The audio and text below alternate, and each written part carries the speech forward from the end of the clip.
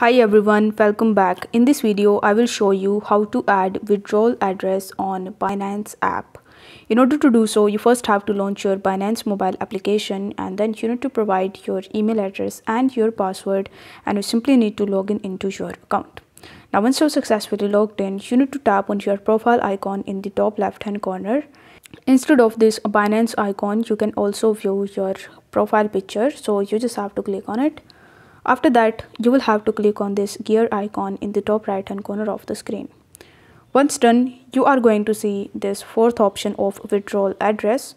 So you need to tap on withdrawal address, and here you will be able to see the option of whitelist. You will have to turn the toggle button on right next to whitelist, and after that you just have to proceed to the security checkups. Afterwards, you need to click on this plus icon in the top right hand corner of the screen, and here you need to fill out these details. Now over here in the top, you will have to first select the coin. So you can set it as universal address without any specific coin. So you just have to select it. Then you need to paste the address over here. So you just have to paste the withdrawal address in this section. You can even use this QR code icon in order to scan the QR code if you have it. Then you need to select the network. So if you tap on the network option, then you will be able to see a bunch of different networks to choose from. So you just have to select the network that you want to add or that is associated with the address that you have pasted.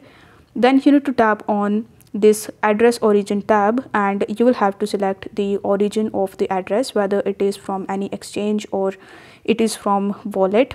After doing so, you will have to provide wallet label, but you can also skip it as it is optional.